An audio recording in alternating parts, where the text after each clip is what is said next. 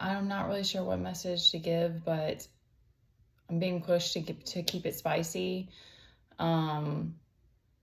Because that fire energy is one thing that I have to give even though I'm like feeling drained right now, somehow I managed to pull it out. So I hope that this message resonates for the right person. I believe that every human here is on a spiritual journey. You are a spirit in a human vessel, learning lessons here, but we are all on we have different paths, we have different lessons to learn, we have different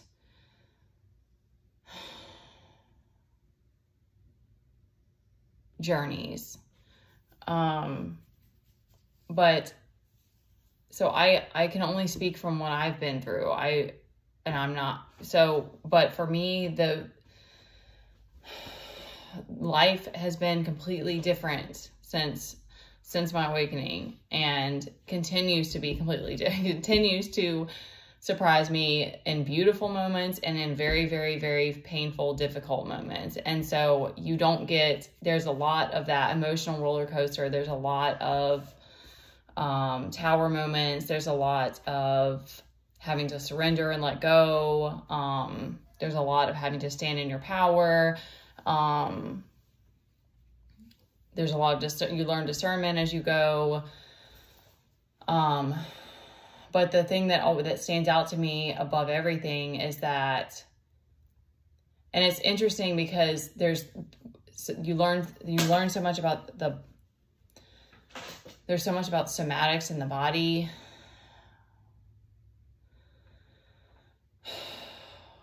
Please keep me on track. I'll stay on track. Okay. But for me, it always comes back to the mind.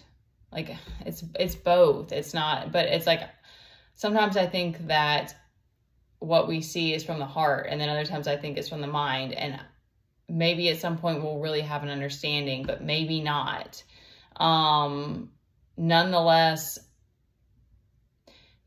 we are in control of the perspective that we see, and we are in control of how we shift that. We're in control of how we manage our emotions. And there are many, many tools, and find a breathwork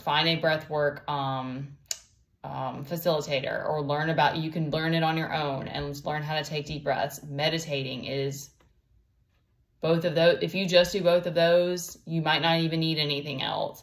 It just depends on what you like. Walking in nature, grounding. I mean, we could have a whole talk about that, like different things you can do, essential oils, things that scents that help ground you. Some people say drinking tea is like, there's all kinds of stuff that you can do, that getting off your phone, like not scrolling on social media. There's not millions, but there's tons of stuff that you can do that help you release the mind, come back into your body, calm your nervous system.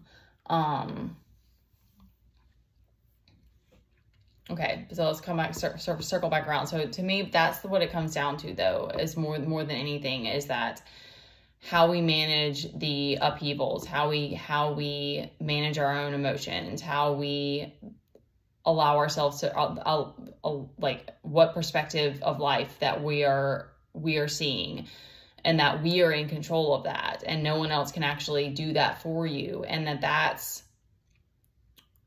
the biggest thing that helps. That's the biggest part of this journey, because there's going to be beautiful moments. There's going to be amazing moments. There's going to be moments of connection. There's going to be, hopefully, I hope everyone experiences joy at some point.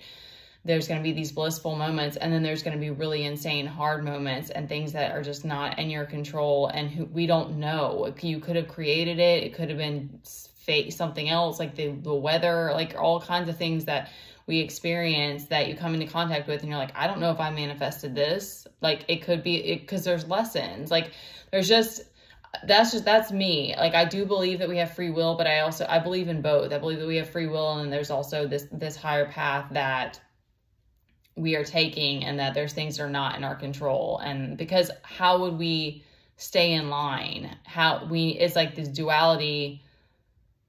We need things outside of us that push us and challenge us. And so I don't know but that's from my journey, and those are my beliefs. And because like right now I could easily spiral out right now because I don't know how I'm going to take care of our financial situation. I need to figure out how to get us out of the place that we're living in and get us to a better place. I don't know who I have to support us.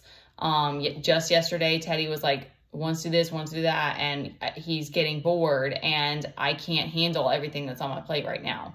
And I could easily spiral out because it's very overwhelming. But staying grounded and doing whatever I have to do to stay balanced is the best thing that I can do. And I don't know what the next steps are going to be for sure. And there's a lot of that, of like letting go and allowing the universe to kind of guide you. And I'm not an expert in that area because, again, all of us are just learning as we go, too. But I know for sure trying to control things that we're not meant to definitely causes explosive moments. At least, for me, that's how it's happened. So there's a tough hand, and I know if I'm feeling a lot of intensity that there's got to be other people who are as well. So I wanted to just preface that with things that have helped me, because I don't think that there's anything more powerful in this universe than calm. Like, if you can be calm through whatever you're going through. And it's interesting because stagnancy isn't actually good. So it's not stagnancy, but remaining calm, whatever's going on, that's like calm or stillness. Someone said silence and stillness, calm, all of those things are like the highest power that you can have here as a human, because we're living in chaos. Like, we're living in a tumultuous environment, we're living in unknown territory. So, and we're moving through that. So calm and stillness are your greatest ally. So I hope that helps somebody. All right. 'Cause we have an interesting hand. So our 8 of Swords here is reversed, so that means that you're coming out. You're not feeling that mental turmoil, or you're not feeling trapped in the mind, so that's good. But you're struggling. We have Queen of Swords and Queen of Cups reversed. So you're struggling with your emotions, and you're struggling with your judgment. You're struggling to trust yourself. We have 4 of Wands and the Page of Wands reversed, and we also have the Queen of Wands upright. So we have the Empress on the bottom as well, and we have Judgment. So you're feeling down for sure. You're not really not feeling down. You're just struggling to cope, which is, again, that's why I'm saying that today. I get that too, like that. It's like if you make one wrong move, you're going down.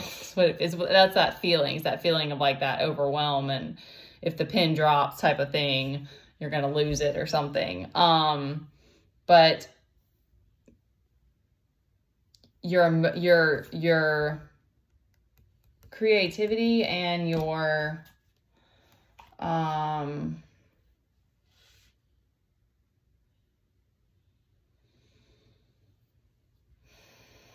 let's sit with this for just a minute. Judgment's being called for something. And that's the stuff that we don't have control over as well. That's why for me, I don't know if I'll ever change my mind that I believe that there are other forces, that this higher plan that plays out as well, because things will happen and you're like, okay, well, that was out of left field. You know what I mean? Like,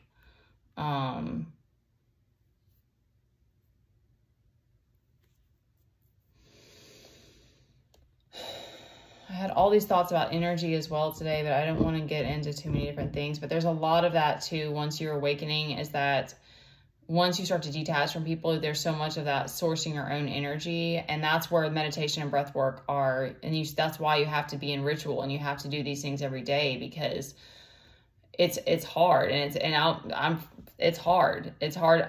Many days right now are hard for me to stay motivated. So I don't have the answers there, but this is telling me, this is like the representation of Shakti, of that. This is the creative force that drives the universe. And even though we live in a very masculine world, go figure.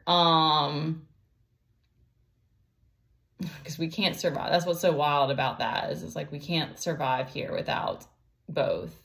But nonetheless, so to me, this is a reminder that this force is always there. This is kind of like that kundalini at the bottom, at the coil of your bottom of your spine, if you believe that. But it's sort of like you'll have that fire that's always burning. It's just like sometimes it feels like it's put out. Sometimes it feels like there's nothing left. And then it's in these moments that, you know, you do just have to do whatever you need to do to rest your mind, to come back to calm, come back to that stillness, and let the mud settle, so that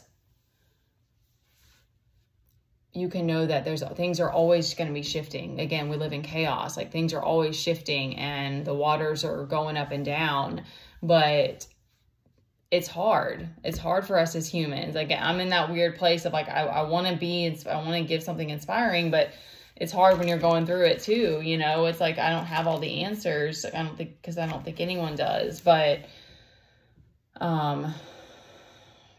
being calm and still and patient, it's scary. I mean, I don't enjoy it. I love calm and stillness. They're beautiful, beautiful, beautiful gifts, but I don't like feeling like I don't have control in anything. That's very scary to me. So that's just me. That's the areas in me being vulnerable and honest. But we do have to remember that things are always shifting and changing. And so if you can calm your mind through whatever you're going through and try to calm your nervous system, and that's when you realize you can't really function anymore without these tools. If you're on an awakening journey and you're actually dealing with all of those repressed emotions that are coming up, and then, you know, your outer world is shifting and changing and stuff like that. It is very interesting, and I don't want to make this too long, but it's very interesting how it seemed like a lot of things were easier in a sense. It felt like I was running on a hamster wheel, but it felt like things were easier when I was in more of that egoic control, because my environment stayed that control that I was creating, I guess, kept things going, but things will still happen. Karma can still play out. Like, that's where, again, I don't feel like you can't say that there are other things that happen, because it's like, my life has just been so upheaval so many times. There's been so many things that I've been through that were like,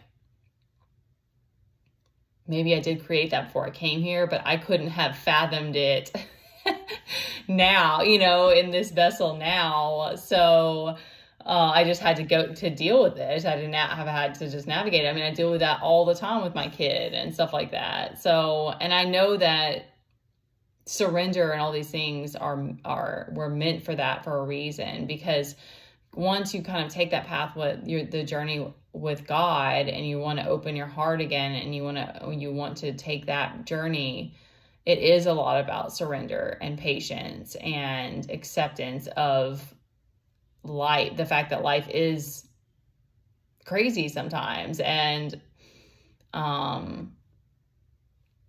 then I do think that I fully believe that, and that's why it's like, for me, like my energy, I'm like, that's so important to me now. It's like, I have to do whatever I need to. I want to manifest this life that's nurturing, so that I'm not drained all the time, or I'm not always,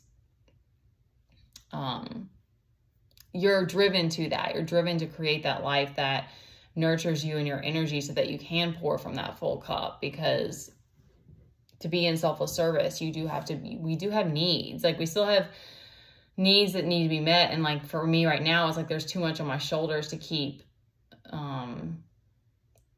my cup full. So it's like, some things have to change so that I can feel more supported again, you know? So that was really drawn out for that. But, yeah, the tools like meditation and breath work are hugely helpful, and staying calm through whatever you're going through, to know that it's going to be okay. And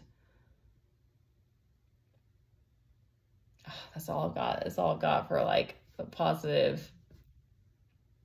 Yeah.